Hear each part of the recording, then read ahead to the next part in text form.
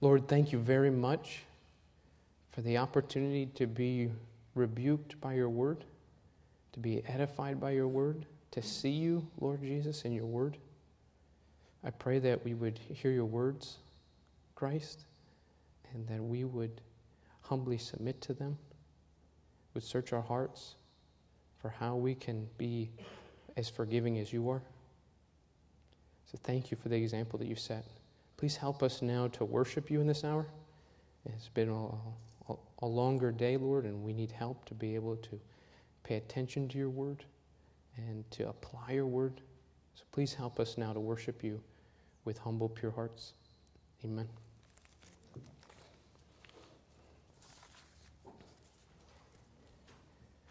Anita Epstein wrote an article for the Jewish Daily Forward. And that article is entitled, "Why I Cannot Forgive Germany."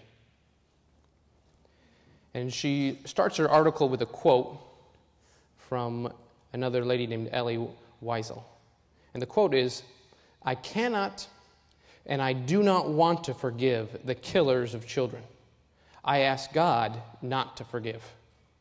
She begins her article, "It was more than 15 years ago, but I still remember the date clearly.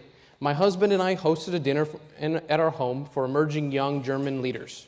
They are participating in an exchange program with the American Jewish Committee that included a week in Washington, D.C. I viewed the evening as a test of how I would deal with Germans, indeed of whether I could deal with them at all. The Germans, after all, had murdered most all of my family in the Holocaust, to say nothing of their wanton slaughter of millions of other Jews, gypsies, homosexuals, and others. I escaped that gruesome fate myself only because shortly after my birth in the ghetto in November 1942, my parents gave me away to be hidden by a Polish Catholic family. More than 1 million Jewish children, however, were not so fortunate. They were strangled or starved, shot or gassed, bashed against walls or tossed out windows, burnt in ovens, or buried in mass graves. I tried to behave myself that evening, I really did, but I could not help myself. I asked a wispy young German woman with whom I was speaking whether she thought she was capable of throwing a baby off a balcony. She was stunned. "What do you mean?" I told her that Germans routinely had thrown Jewish children off balconies during the Holocaust. Did she think that she could have done something like that? She protested. She said that she was not even alive during the Holocaust. How could I think such a thing? Wouldn't I ever be able to forgive the Germans? She began to cry. I told her that it was not hard for me to think of such things. I think about such things often. I think about how easily I could have been one of the murdered babies. I think of how the Germans killed all the pregnant Jewish women they discovered in the ghetto, along with so many others. I think of how my mother avoided their clutches to bring me into this world after she suffered terribly in 4 Nazi camps and returned from the brink of death, found me again after the war. And I think of the father, grandparents, uncles, aunts, cousins, and others I will never know, of the post-war anti-Semitism in Germany and Poland, and the resentment heaped on me by some Holocaust survivors, whose sons and daughters had perished. When I was older, I realized that I was a constant reminder to them of their inability to save their own children. She goes on to explain how she began to live a life that was a successful life. And she says that none of this, however, has been thanks to the Germans, who are responsible only for the darkest corners of my life, including, among other things, my regular nightmares, my survivor guilt. Why was I spared? And my persistent fear of intruders and attackers. No, I cannot forgive the Germans. That's God's job. She says, no, I cannot forgive the Germans. That's God's job. At the end of the article, she explains that on Judgment Day, that she would like to have a word with God when he judges the Germans. Meaning that she would persuade him not to forgive them. Forgiveness is not an easy thing. What's the easy answer to that story? There isn't one. What are you supposed to say to Anita? Are you supposed to say something trite? like most easy believism. Oh, just forgive. Forget about it. Move on. What about all those murders? How is she to respond? Is she right to have that anger? Is she right to live that way?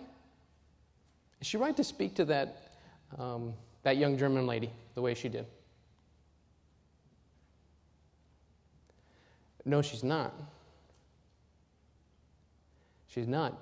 She doesn't understand biblical forgiveness. She doesn't have the power to forgive because she herself has not been forgiven and she herself has not seen her own sin before God.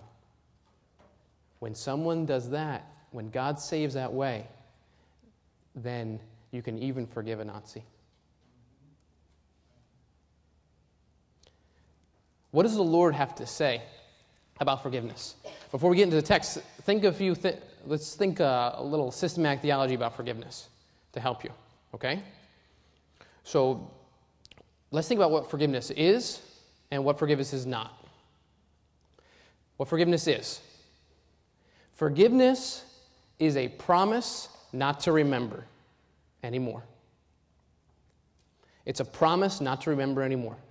You've been hurt by someone, and when they repent, you agree with them that you will not bring it up to yourself, you will not bring it up to God, you will not bring it up to them. It's a promise that I'm not going to remember it anymore. Repentance, biblically, is conditional. In Luke 17, verses 1 to 10, we see how the Lord explains that when someone repents is when you forgive them. In Ephesians 4, 31 to 32, we see that we forgive the way God does, and God forgives repentant people. So repentance is the condition for forgiveness.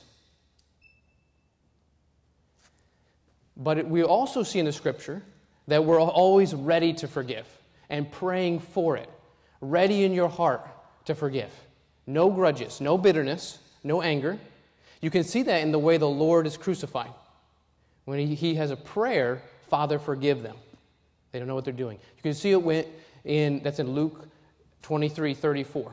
You can see in Acts chapter 7, verse 60, the way that Stephen has a similar prayer where he prays to the Lord that the Lord would forgive them. And the Lord answered those prayers.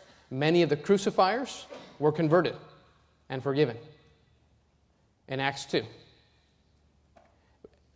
The Lord answered Stephen's prayer. One of the men the men who were throwing the rocks laid their coat at the feet of who? At Saul. And the Lord heard Stephen's prayer to forgive. It's important to understand that those are prayers for forgiveness, and it's not forgiveness granted because the people were not repenting at that time. Forgiveness has the goal of reconciliation. If you don't understand that and keep that in focus, that the goal of forgiveness is to reconcile two parties, then misunderstandings of forgiveness will arise if you don't understand it. When people say, oh, I forgive you, but I don't want anything to do with you. You see how that's not forgiveness? Because it misses the whole goal of forgiveness, which is reconciliation. Biblical forgiveness can be categorized in two different ways. There's forgiveness when God forgives you as judge and when he forgives you as father. He forgives you as judge, like the man in the temple who's praying, God, be merciful to me, be propitiatory towards me, the sinner. He's asking for forgiveness, for his sins to be wiped away. And that's a once and for all time act. But then you see how the Lord teaches Christians in the disciples' prayer, the Lord's Prayer, that you're to pray, Father, forgive me. Father, forgive us our debts as we forgive our debtors. And that's something that it's similar to the way when Peter had his feet washed by the Lord. Remember how he says, Lord, not my feet only, but my hands, my head, my whole body. And the Lord explains to him, you're clean, but not all of you.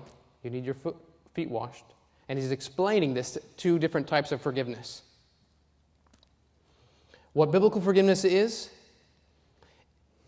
something that whether you're offended or you're the offender, you must act. If you have been offended, Luke 17 calls you and commands you to go to your brother and rebuke him and forgive him if he repents. If you have been offended, Matthew 5, 23 to 26, commands you to go to the one. If your brother has something against you, something you've done to him, you need to go to him and plead for forgiveness. Think through now what forgiveness is not. These things will help you understand the text better when we get into it. Forgiveness is not apologizing. A lot of families, when something bad happens, somebody in the family will come up and they'll say, "Oh, I'm sorry that I screamed at you that way." What are you supposed to do with, I'm sorry? You kind of reply, well, I'm sorry it happened too. So now we're kind of at a stalemate, okay? That's great. They were both sorry. Now what happens? You see how that kind of apologizing is not asking for forgiveness. There's a difference there. When asking for forgiveness, you have to admit your sin. You have to admit that you're indebted to the person you've sinned against and that you don't deserve this. So forgiveness is not apologizing. Forgiveness is not forgiving yourself. And all the Lord's people said, amen. And forgiving yourself is when you begin to think of forgiveness as simply good feelings. The idea of forgiveness is so that you feel better. You get your conscience clean. So you've sinned against somebody else, and then you think through, how can I feel better about it? I will forgive myself. Yes, Mark, I forgive me. And suddenly I feel better.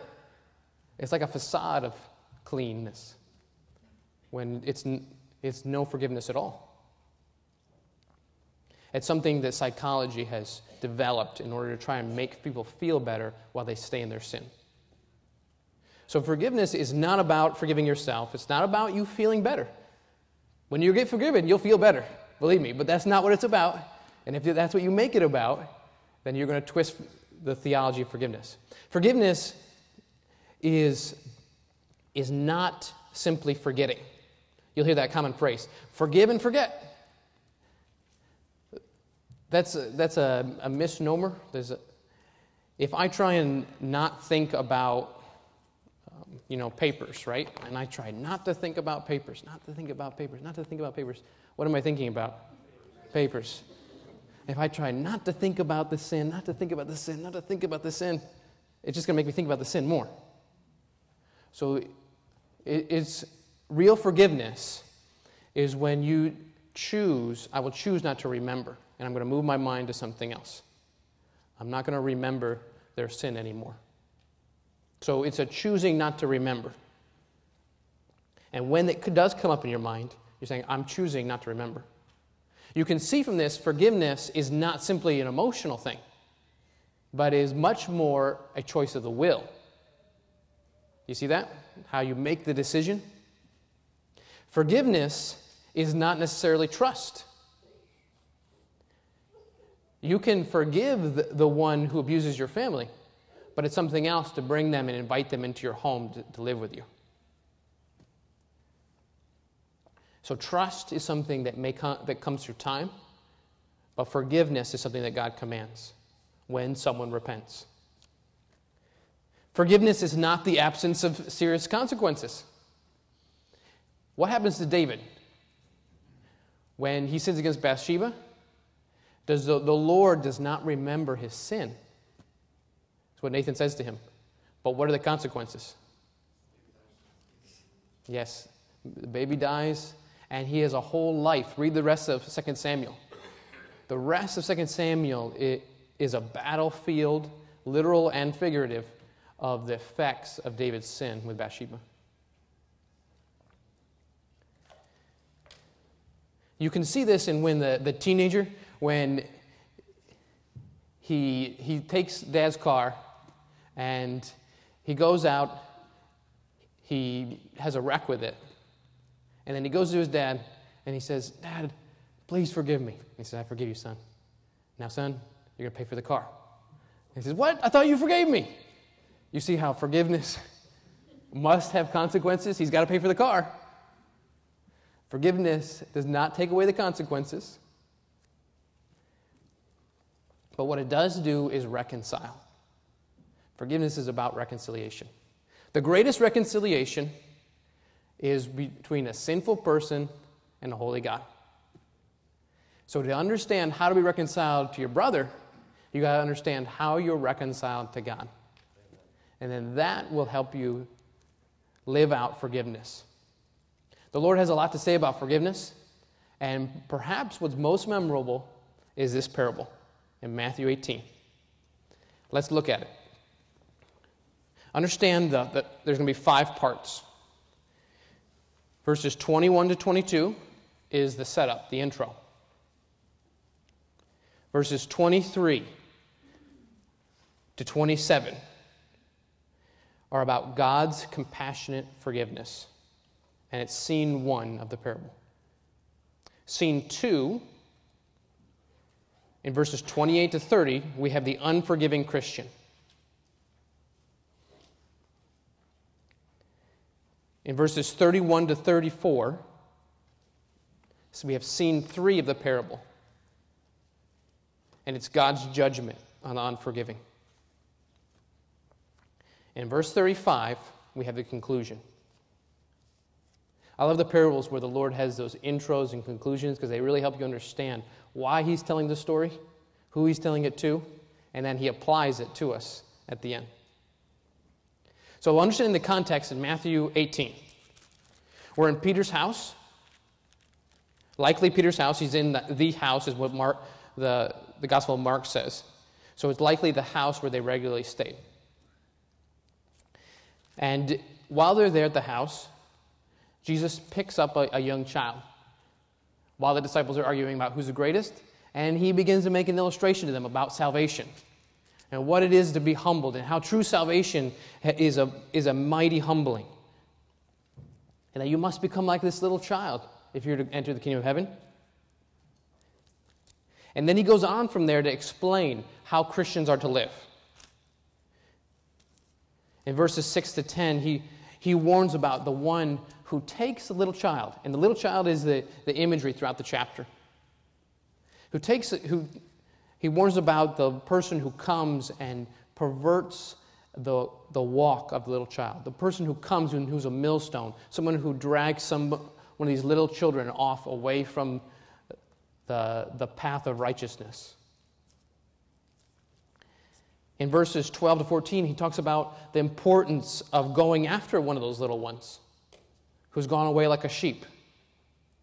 And then in verses 15 to 20, he begins to apply, what if I go after the sheep and little Flossie bites me and attack? It doesn't want to come back. What if the brother sins against me? What do we do then? And then he outlines a 4-step process. Or 5-step if the person will examine themselves. And then naturally in the context, and it's still in the same place, Peter has a question. And it's about this forgiveness, since we're already on the topic. In verse 21, then Peter came to him. And aren't you glad Peter comes? He asks a lot of questions, and it's so helpful to us. People who ask questions are bold enough to help the rest of the body when everyone else is quiet. But Peter is one of those people who understands by asking questions. I remember going to school with people like that. They always say, one more question, one more question, one more question. We called one guy, one more question. That was like his nickname. But it helps everyone else to understand, and that's what Peter does here. And he asks an interesting question. He says, Lord, how often shall my brother sin against me and I forgive him? Up to 7 times? You can see him, almost see him smiling, right? He has in his heart, you've been teaching about how to forgive, and I'm ready to forgive. And I am so ready to forgive. He has gone above and beyond what was taught during the day. It was a common teaching to take Amos chapter 1, verses 3 to 10, and say you forgive a man 3 times. And Peter says, look at how the Lord's teaching about forgiveness. I'm going to take the common teaching and I'm going to double it. More than that, one more than that. I'm going to be even more better than double. And he says, Lord, how often shall my brother sin against me and I forgive him? Up to 7 times? Now, the way that this is phrased in Greek is called a deliberate subjunctive.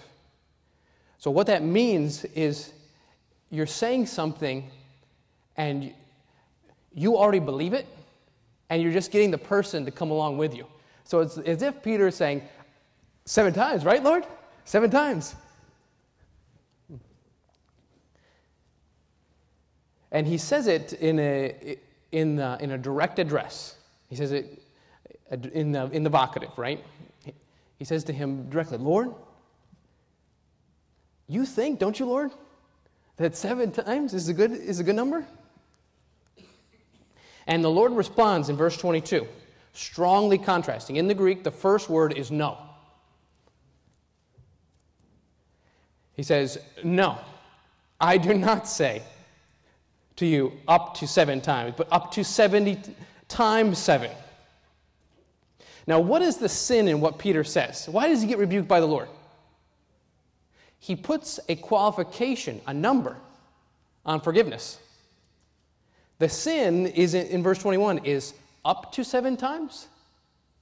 He's saying, where's the limit? And the Lord is saying, no, there is no limit. So the Lord says to him, no, I do not say to you up to 7 times. See, he's repeating up to. He's taking Peter's words, and he does this in a beautiful way, where he takes his words and says, not up to 7 times, but up to 70 times 7. If you have an ESV, it may say 77 times, and that may be a more accurate rendering. But the point is not to say, okay, I got my list here, and yes, finally, you hit 78. I've been waiting for this day. Now I don't have to forgive you. Obviously, Jesus is speaking in hyperbole. He's saying, no, it's not countable. It's not 491. It's not 78. No, you have an unlimited amount of times you are to forgive your brother. You don't keep count. And then he begins in the parable. And you understand this parable is meant to correct Peter. So now we see the first scene of the parable. Therefore, the kingdom of heaven is like. This is the marker of when Jesus is going to begin his parable. And he loves it. Matthew loves to have this phrase. And he has it particularly in chapter 13, chapter 20. And he continues it throughout the Gospel of Matthew. Therefore, the kingdom of heaven, and the kingdom of heaven is the rule and reign of King Jesus. It's present here and now, and it is to come. It's present here and now by those who Christ rules over. And it is to come when he will one day, his rule will come earthly, and when his feet hit the Mount of Olives. So in verse 23, therefore the kingdom of heaven is like. This is what it's like to be under the rule and reign of Christ. Like a certain king who wanted to settle accounts with his servants. Now this certain king, this is obviously a financial term here with settle accounts. He's beginning to maybe taxes that he's settling with his slaves. But he says, get the books out. We're going to see who owes me money, how much money they owe me, and we're going to go to them. It's payment time. In verse 24, and when he began to settle accounts, one was brought to him who owed him 10,000 talents. Now you notice that this man didn't come to him on his own, but he was brought. He was brought to him, and he owed him 10,000 talents. Now, talent is a weight. It's not necessarily a monetary amount. So if it's gold, we're talking about a serious amount of money. If it's silver, talents of silver, we're still talking about a serious amount of money. If you look in the back of the MacArthur Study Bible, there's a chart where it takes talents and denarii. If this is silver, then it's, if I remember right, it's $3.7 billion in today's money, according to the chart in the back of the Bible. The amount here, 10,000, is the largest written number in Greek. So it may not be a number at all. It may just be a way of saying zillions.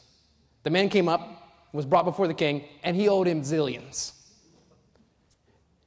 This number is used to describe the host around the throne who are worshiping the Lord in Revelation. Myriads of myriads and thousands upon thousands. And it's expressing a number you can't count. And it's the same with our term when we say zillions. He owes him zillions. So this man owes the king a number that he will never, ever be able to even see, let alone pay. So verse 25, but he was not able to pay. Yeah, that's right, no doubt. His master commanded that he be sold with his wife and children and all that he had, and that payment be made. This is justice. This is justice. This is not an uncommon thing in the day. That the king is like, well, since he's stolen this, all this money, then what needs to happen is justice. At least we'll get money from him being sold into slavery. And his wife and his children and all that he has. In the day, a wife and children were considered property of the head of the home. So that's why they must be sold too. You can see the ache and effect of his sin. So the servant therefore fell down before him, saying, Master, have patience with me, and I will pay you all. You see the desperation? He's got no hope. He can't plead, that's not just, that's not fair. No, all he can plead for is patience, mercy, compassion. And he wants to say, I'll do the right thing. I'll pay you all. He can't pay it all. He's scrambling. He feels the people dragging him off and his family off to the dungeon. And then the master does something amazing. The master of that servant was moved with compassion, released him, and forgave him the debt. Think about this first scene in verses 23 to 27. And we can see God's compassion, God's compassionate forgiveness. In Psalm 145, verse 8, we hear about how the Lord is full of graciousness and compassion. And when you hear about the story about that king, you say, wow, that is like the Lord. In Psalm 86, verses 5 and 15, we see how he's ready to forgive. In Psalm 130, verses 3 to 4, we see, if you, Lord, should mark iniquities, who could stand? Who could stand? And you see this story, the salvation of the Lord. In Ezra 9:6, he does a prayer where he says, I am too ashamed. Our iniquities have gone over our heads. In this parable, you see how the master is coming to judge, and God the Father is coming to judge everyone who does not have Christ to pay for their sins. This judge is coming to settle accounts, and one day our Lord will settle accounts with every person on the planet. In verse 24, you see that your debt of sin is greater than you can count. Do you get the point? The talents and the numbers about the 3.7 billion, that is your sin. You're to think of your life before God as that amount of sin. Just think if you were to have an ungrateful attitude, maybe an unloving word, maybe just 2 sins for each hour.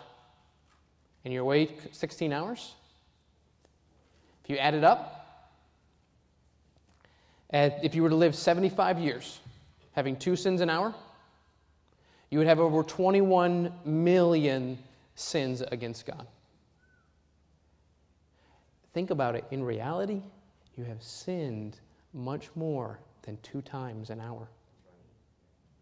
You have more than millions. You have more than 21 million sins against a holy God. You have more sins than you can count. And we're talking about someone who grows up in the church. Someone who grows up in the world, it doesn't matter. You have millions and millions. You have a debt that you will never be able to pay on your own. And you could say some foolish thought like, oh Lord, I will pay it all. And he would just shake his head. You have no idea of the debt. What if justice were demanded for your crimes? What if justice came for you and the millions upon millions upon millions of your own sins you would never be able to pay? But what compassion does God have? That when the master looks and he has compassion, this word is the same when the Good Samaritan sees the man in the street. The same term is described. When the Good Samaritan looks at the man in the street and has compassion on him, that's what this master has when he sees his slave before him on his face. He has compassion. The same word described in Luke 15, when the Father has compassion on the Son. And this is describing the compassion and the mercy of God the Father. Did this judge, did he have to forgive? It was out of the kindness of his heart. There was nothing persuading him, begging him, that no reason why he had to do it. He did it out of the goodness of his heart. And at what cost to him? It cost this master a great amount. What character does he have? He didn't just reduce the payment and say, work it off. He paid it all. And when you see that story, you think, and Jesus paid it all. All to him I owe. He washes away your crimson stain and washes you white as snow.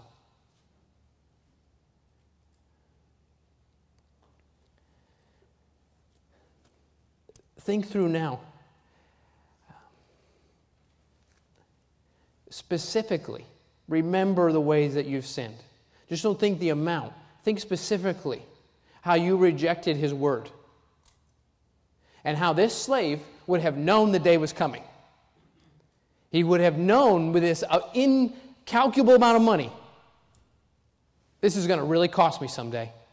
Hopefully I won't get caught. This will really cost me someday. And how you did the same. When you heard the word of God, you did not repent. You did not listen. You said, oh, it's okay. I'll get by. I can disobey. I can live this way. You rejected the will of the King of Kings. You blasphemed against him with his thoughts, thinking, judgment will not come for me. I can continue on in this blasphemy against him. Think of how your rebellious example. With this slave, when others saw him, and how this amount of money, incalculable, what kind of example was he setting for the other slaves? It's hard to hide that kind of money. But think about you. You did the same. In your rebellion, you set an example for others to defy the living God.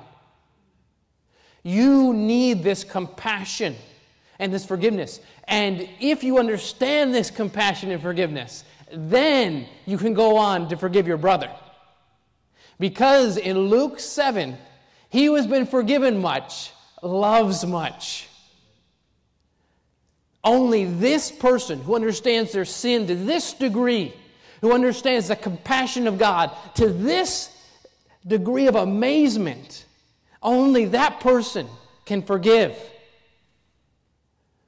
Do you see your sin in that way? Do you see your God in that way? Scene number 2. Verses 28 to 30. We see scene number 2, the unforgiving slave. C.H. Spurgeon said, "How hard a heart could this be, that such a fire of love did not soften it?"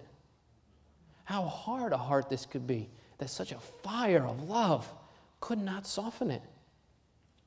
Verse 28, "But that servant went out, found one of his fellow servants who owed him 100 denarii, and laid hands on him and took him by the throat, saying, 'Pay me what you owe.' So his fellow servant fell down at his feet and begged him, saying, 'Have patience on me, and I will pay you all.'" Does this sound familiar? That's a quote taken from verse 26. "Master," verse 26, "Master, have patience with me, and I will pay you all." Verse 29, "Have patience with me, and I will pay you all."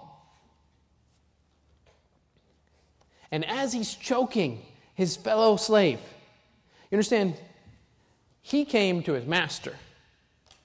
He came to someone he had stolen against an incalculable amount. And he pled for mercy.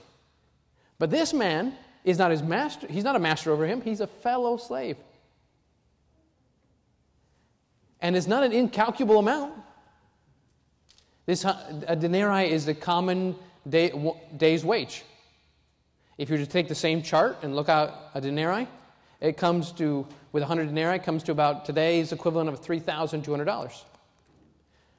So he owed $3.7 billion, and this man comes and hurts him with $3,200. You see a problem there? And look at verse 30. It parallels verse 27. "And he would not, but went, threw him into prison till he should pay." Verse 27, the master had compassion, 3 things. Compassion, released him, forgave him. Verse 30, 3 things, threw him into prison. He went, threw him into prison, and that he should pay the debt. Complete opposite. Instead of compassion, he has bitterness, anger. Instead of releasing him, he throws him in prison. Instead of forgiving him, he holds him to the debt. It's supposed to remind you of the story. It's supposed to be paralleled, right next to each other. Because when you go to your brother and you will not forgive your brother, it is exactly parallel. You have become the hypocrite.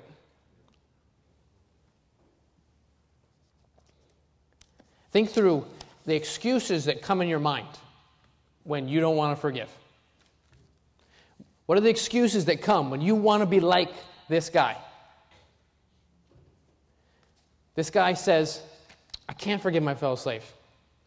People will see me as weak. And people will see me as weak, and they will do the same sin against me. Justice. Justice must be done." But I say to the unforgiving one, is the Lord weak? No. And how compassionate and forgiving is He? The man with bitterness will say, "But people will continually sin against me if that happens. Not only will other people come, but when they sin, the people who do sin, they'll sin continually." But I say to that man with bitterness, when the Lord forgives someone, does He not give them a new heart and in order to no longer continue in that sin? When they see the compassion, the forgiveness of the Lord? The man with bitterness will say, "But I knew a holy man, I knew a righteous person who would not forgive." And I say to that man with bitterness, he was no holy man at all. He was not a spiritual giant at all. If he could not forgive, he was not the leader that you thought him to be. The man with bitterness says, "He wouldn't forgive me if the table was turned." And I say to the man with bitterness, But though you would not have forgiven the Lord if the table was turned. The man with bitterness says, I would, but he doesn't deserve it.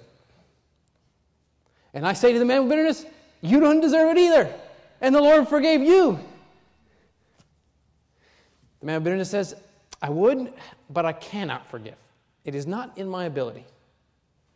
And I would say to the man with bitterness, what a sad confession this is. If you cannot forgive, how can you be a Christian? The man with bitterness will say, but they accused me falsely. And we say to them, and I say to the bitter man, but the Lord was accused falsely. The bitter man says, I'll do it when I feel like it.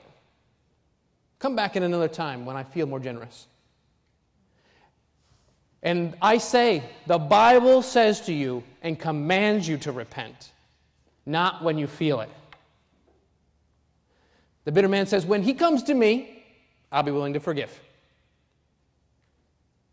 No, the Bible says in Luke 17 that you must go to him and rebuke him, and if he repents, you forgive him.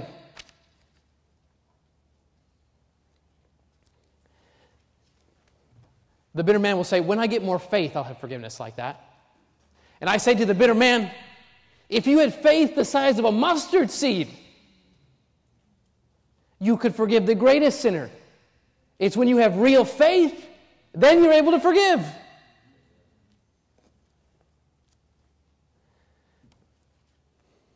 The bitter man says, when I see fruit, then I will forgive him. And I say, yes, there must be fruit of repentance. But are you ready and willing to forgive? Are you praying?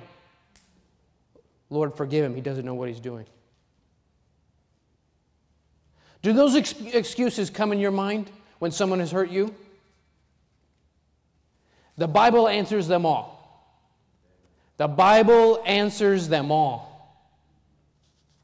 Unforgiveness, in 2 Corinthians chapter 2, verse 10, opens the door to Satan. You're going to give Satan an open door if you do not forgive.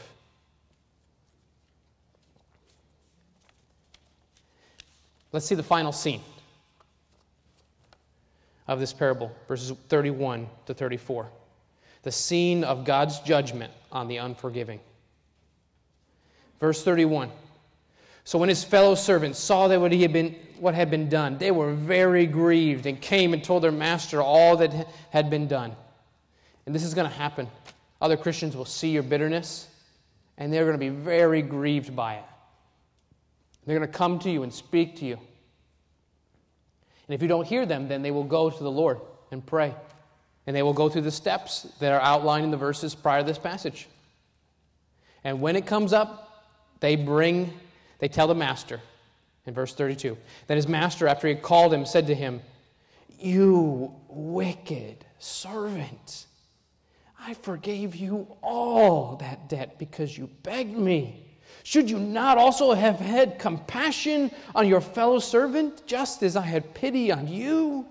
Do you see the disgust that he has? How could you do this? Think about what it looks like for you not to forgive. You can learn about this in the bitterness book out in the hallway. Some of these things. When you don't forgive, it's going to look like you spend a lot of time thinking about trivial disappointments. Oh, if I had only been with that girl. Oh, if I had only gotten that car. Only if I had only gotten that job. If you are unforgiving, bitterness in your heart, you'll have difficulty resolving conflicts. Do you try and get along with somebody and then somebody else has to sort it out for you? You're not obeying this passage. Do you withdraw from people and say, fine, I'll take my toys and go home. And I won't talk to you anymore. And see how you like it? You won't even know it until you want to talk to me. And then you'll find out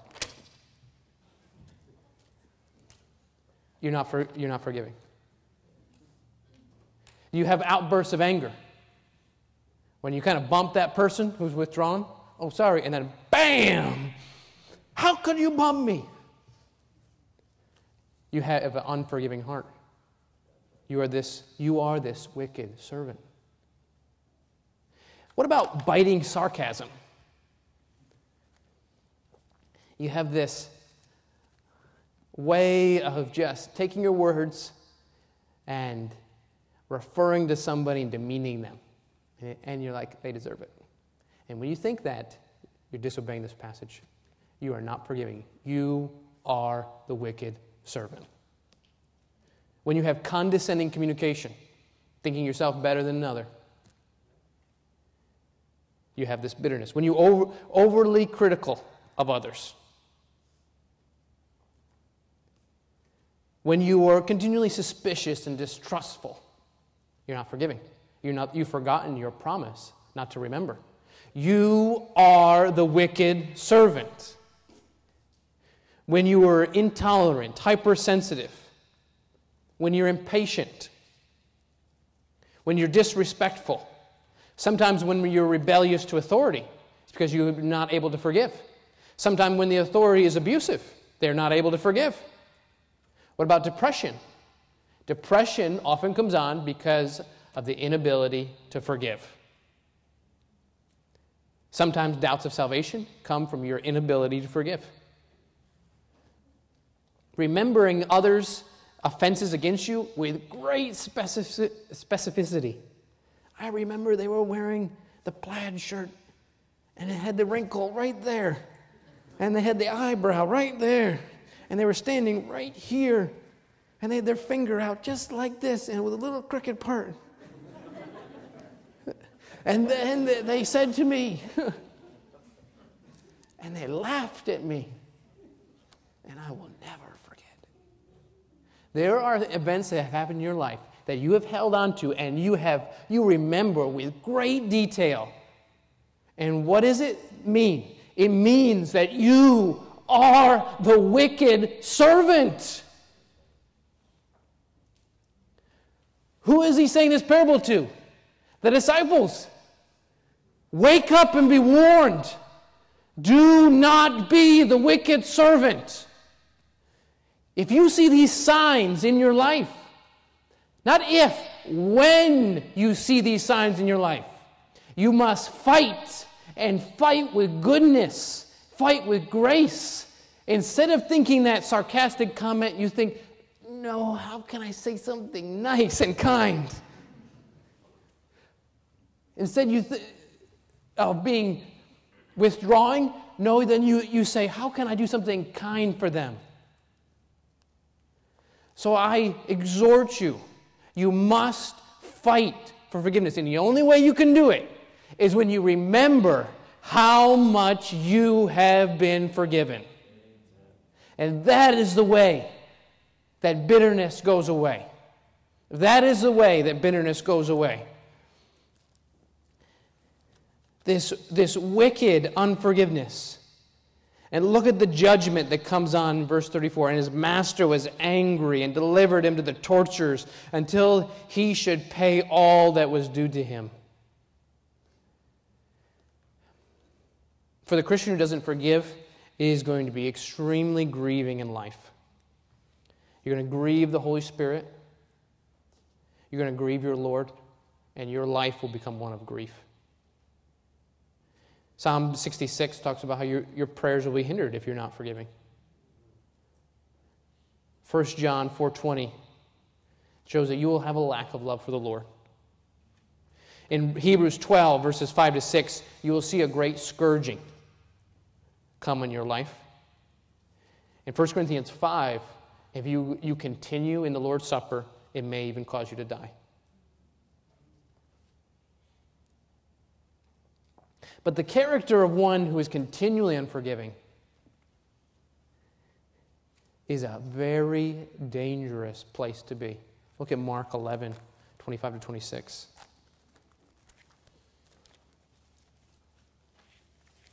This idea is repeated many times throughout the Gospels. And just for clarity and simplicity, I'll have you look at this one. In Mark 11, 25, 26. And whenever you stand praying, if you have anything against anyone, forgive him, that your Father in heaven may also forgive you your trespasses.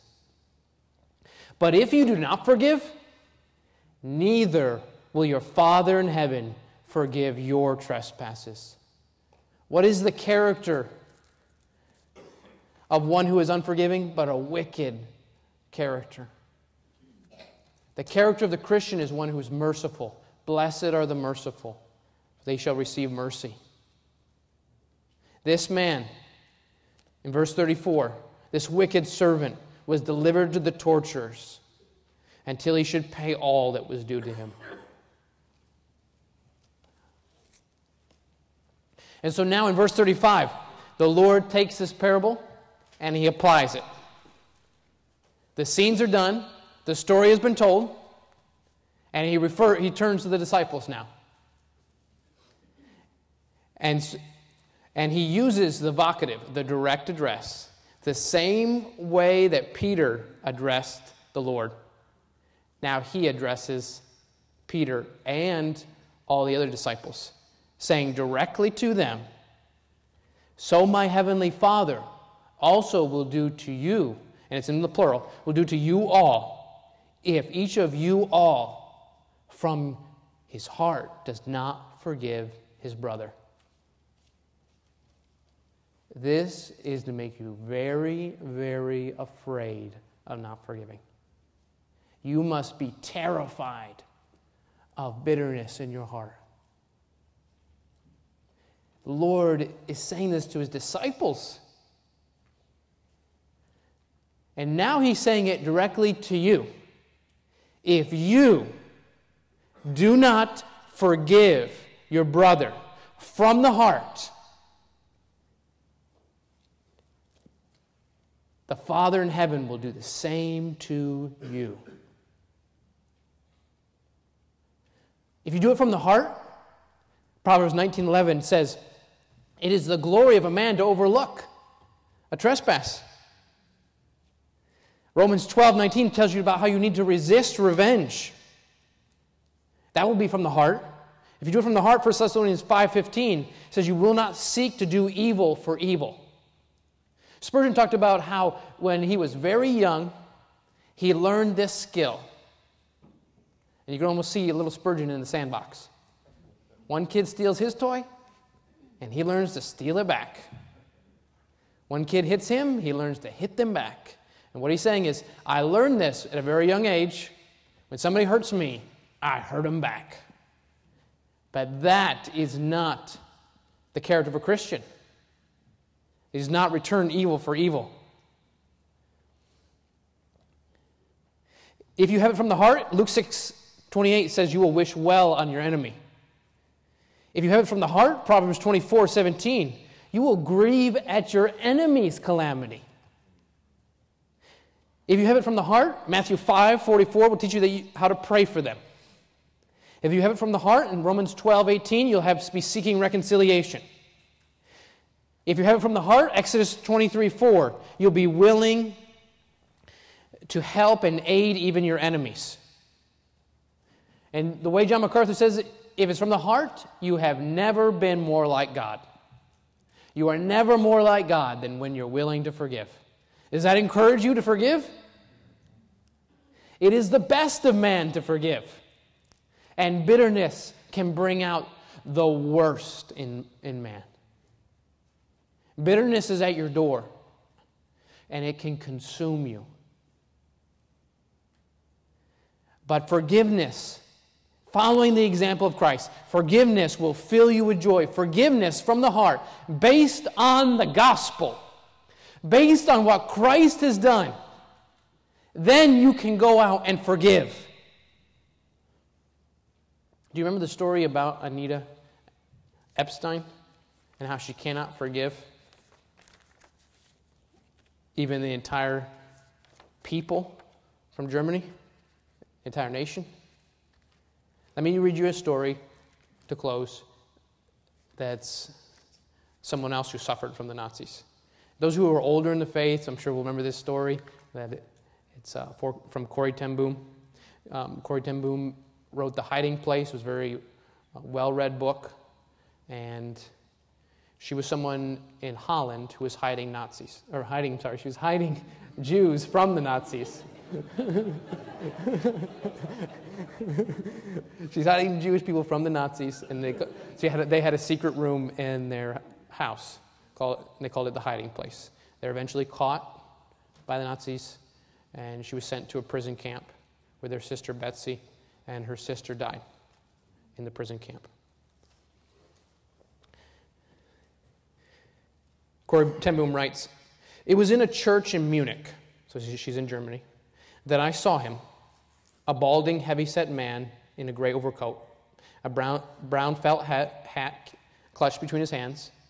People were filing out of the basement room where I had just spoken, moving along the rows of wooden chairs to the door at the rear. It was 1947, and I had come from Holland to defeated Germany with the message that God forgives. It was the truth that they needed most to hear in that bitter, bombed-out land. And I gave them my favorite mental picture. Maybe because the sea is never far from a Hollander's mind, I liken to think that it's where forgiven sins were thrown. When we confess our sins, I said, God casts them into the deepest ocean, gone forever. The solemn faces stared back at me, not quite daring to believe. There are never questions after a talk in Germany in 1947. People stood up in silence. In silence, they collect their wraps. In silence, they leave the room. And that's when I saw him, working his way forward against the others. One moment I saw the overcoat and the brown hat. The next, a blue uniform, a visor cap with its skull and crossbones. Then it came back to me with a rush. The huge room with its harsh overhead lights, the pathetic pile of dresses and shoes in the center of the floor, the shame of walking naked past this man. I could see my sister's frail form ahead of me, ribs sharp beneath the parchment skin. Betsy, how thin you were.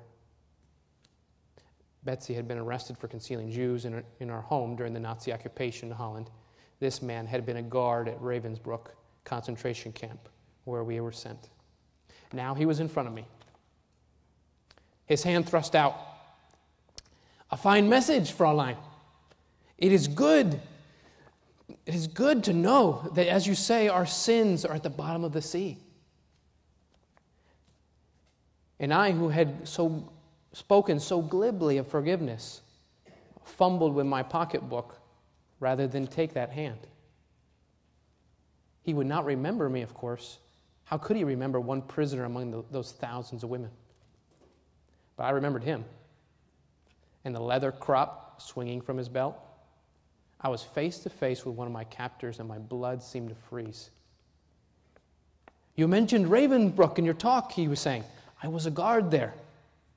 No, he didn't remember me. But since that time, he went on, I have become a Christian. I know that God has forgiven me for the cruel things I did there. But I would like to hear from your lips as well, Fräulein. Again, the hand came out. Will you forgive me? I stood there, I whose sins had again and again needed to be forgiven, and could not forgive. Betsy had died in that place. Could he erase her slow, terrible death simply for asking? It could not have been many seconds that he stood there, hand held out, but it seemed hours as I wrestled the most difficult thing I ever had to do. For I had to do it, I knew that. The message that God forgives has a prior condition, that we forgive those who injured us. If you do not forgive men's their trespasses, Jesus says, neither will the Father in heaven forgive your trespasses. I knew it not only as a command of God, but as a daily experience. Since the end of the war, I had had a home in Holland for victims of Nazi brutality. Those who were able to forgive their former enemies were were able also to return to the outside world and rebuild their lives, no matter what the physical scars. But those who nursed their bitterness remained invalids. It was as simple and horrible as that. And I stood there with the coldness clutching my heart, but forgiveness is not an emotion. I knew that too. Forgiveness is an act of the will. The will can function regardless of the temperature of the heart. Help, I prayed silently. I can't lift my hand. I can't. She said, no, I can lift my hand. I can do that much. Lord, you supply the feeling. And so woodenly, mechanically, I thrust my hand into the one outstretched to me. And as I did, an incredible thing took place. The current started in my shoulder, raced down my arm, sprang into our joined hands. And then this healing warmth seemed to flood my whole being, bring tears to my eyes. And she says, I forgive you, brother. And I cried with all my heart. And for a long moment, we grasped each other's hands, the former guard and the former prisoner. I had never known God's love so intensely as I did then. How is it possible that Anita Epstein, who had never seen a Nazi guard, could never forgive? But Corrie ten Boom, who had seen many Nazi guards and seen her sister die in the hands of them, can forgive. Because Corrie ten Boom understood how much she had sinned against God and how much He had forgiven her. Remember the forgiveness of the Lord, and bitterness will be far from you. Remember the character of the Lord, His compassion, and compassion will be in you. Remember the Lord, and you will go out and you will be able to forgive. Never forget the gospel and how much you have sinned against the Lord, and it will lead you to be like Him.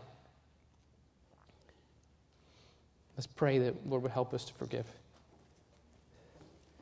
Lord, we are a sinful people, and we are so easily prideful and arrogant, so easily with a sarcastic word, so easily with bitterness, so easily withdrawn, so easily with anger. Lord, help us never to forget your compassion, your payment of all sin, how you paid it all. Dear Lord, help us to live that way so that we may forgive others as you have forgiven us. Amen.